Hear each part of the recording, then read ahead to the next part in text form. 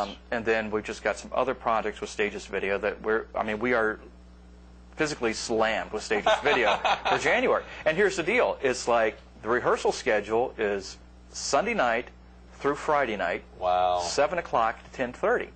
That's insane, Chuck. Yeah, I'm shocked we've got you here at 7 a.m. on a Thursday morning. Well, like I said, it's if it was later in the month, I probably would have said no. Yeah. But now, since it's the first week of the month, I'm like, okay, That's this 30 days from now, I'll just be dead. Absolutely. You know? Well, And then you do the show, yeah, which runs for another month. So it's like, it's a great experience. It's fun. It is very physically exhausting, especially for us old-timers, you know. Oh, come on. You and Diane have got more energy than anyone in this room, at least. I don't know. I don't know how y'all do it. Y'all have been married how long, Chuck? 20? Putting me on the spot. 1984, 23 years. 23 years, yes. Just coming into the 24th year this year. And obviously, it's tough to imagine even being in 2008, Chuck. It's to think about it. Doesn't it seem like it was Y2K just yesterday? It does. I mean, it seems like we're all worried about computers and things going awry. It's almost an entire decade since that. It's amazing how time flies. Flown. Yeah. Look at your little girl. You know? I know, and LeClaire's gotten so big. And of course, for y'all now, the trip over to Conway and performing there at Theater of the Republic is a lot easier now than it probably was getting over there. It's a lot easier. Oh, with the roads, yeah. Right. And for us, because we just, living in Myrtle Beach, we just zip over the Grissom Bridge and go back through to Carolina Forest Road back there. Because we're doing it at night, so the traffic's not bad. There's no traffic. Or much less traffic. That's exactly right. You know, so much of, obviously, you mentioned Stages Video and the relationship with the Chamber. You all have been doing a lot of work with the Chamber over the years and continue to turn out great stuff. We've seen examples of that at event after event, whether it's the annual meeting or other places where some of y'all's wares are shown off. That's been a great partnership. The Pioneer of the Year video, the Citizen of the Year video, which featured yours truly.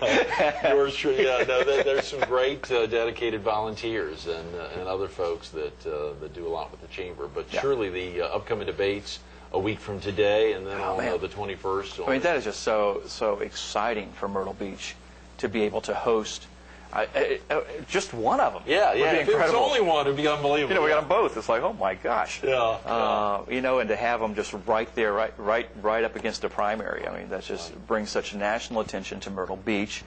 And it's just for the residents and all the people volunteering to actually have the opportunity to be a part of that, to be a part of history, you know. And it's, Myrtle Beach is on the map. It is very exciting to think about that. Yeah. Absolutely. Chuck, we've only got about 5 minutes. I'm amazed the time has blown by here, almost 20 minutes blown by. You know, we've got, obviously, Waves of Change here. There's a lot of other documentaries that you and Diane have been working on over the years. I know we think of one, a special character from Lake City. Yeah. Share with viewers about Ron McNair. Ron McNair. This was the first documentary that I produced, and I actually was working for WBTW at the time. Right. And of course, you had the Challenger explosion, that horrendous event, and Dr. Ronald McNair was one of the mission specialists on the Challenger, and he was a native of Lake City. Right. And he was one of the first African American astronauts. So after the Challenger explosion, the station wanted to do a tribute to him since he was part of the coverage area. Right. And so, we went to Lake City. We did a lot of interviews. And the angle that I took on that was his childhood growing up through his college years. And that's where I ended it. And we had some wonderful materials. He had done a previous Challenger trip. And after he came back from that, he was kind of the toast of the state, and he actually gave a speech before the General Assembly. And I was able to get my hands on a copy of that. And then with the interviews with people who knew him, friends, family, teachers, we just were able to put together a very poignant documentary on his life. And the amazing thing, there was a gentleman, and I should remember his name right now, it's slipping my mind, but he was a pharmacist in Lake City, and he was also Jewish.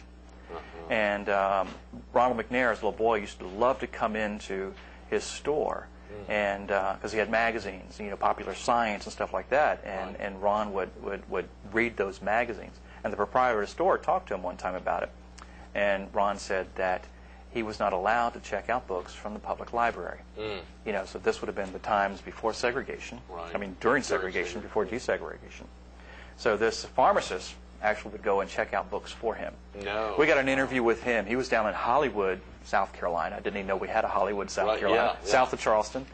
And so we just, it was just amazing, you look at his life, what he overcame, and to achieve the success that he did.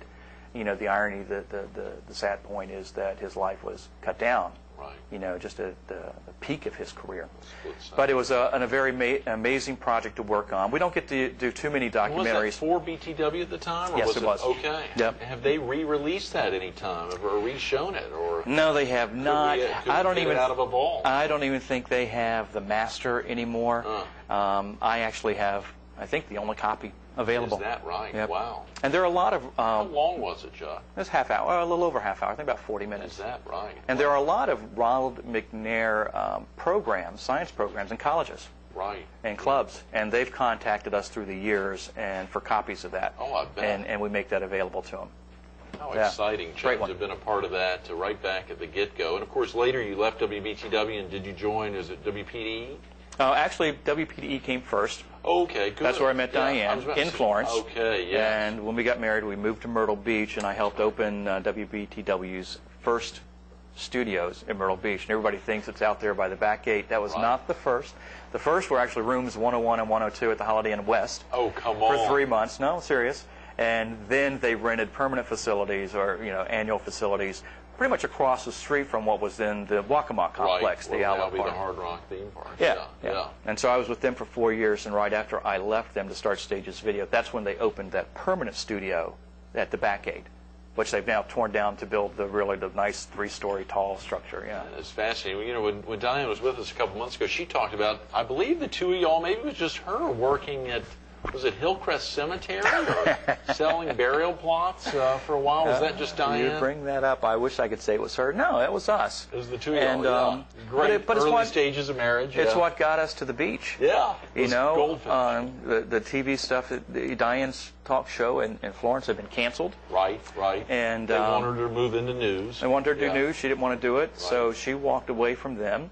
And we had always talked about moving to Myrtle Beach, but she had a great job. Yeah. I was just starting my career, so I was like, my job's no big deal. And through contacts, we had an opportunity to come in and work for the Hillcrest family, and they are a wonderful family, and what the work they do is a great service to this community. But it wasn't what we wanted to do for the rest of our lives. But it got us to Myrtle Beach and carried us for about 4 months, from October to January. Right. I started at Channel 13 in February, and Diane started doing her show Southern Style of March. And that was for Cox at the time. Well, it was then Cox Cable, Which obviously, to think about that, a 23, almost 23 year we've come so far, because when we moved here, there was no broadcast television. Right. And in Myrtle Beach. That's right. You had the main presence was Wilmington. Yeah. It was a part of the Wilmington market. That has now changed. It became Florence Myrtle Beach. It's now Myrtle Beach Florence. Right, it is. And then 13 opened up the first full studio. Then ABC Channel 15 came in and did it.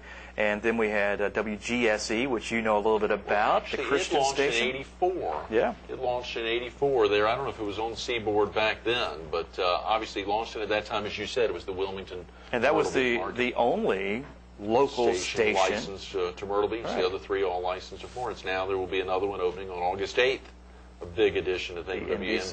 Yeah, the NBC affiliate there. We've come full circle. It's amazing, Chuck. Me and your director, we could write the story. You and Donald Smith could talk quite TV a while, broadcast, or should and could do that. And of course, Donald and Diane, even those early stages there of they work together, kicking off a Southern Style, which is amazing to think about. As you think back on all the documentaries, Chuck, is it tough to categorize in your mind?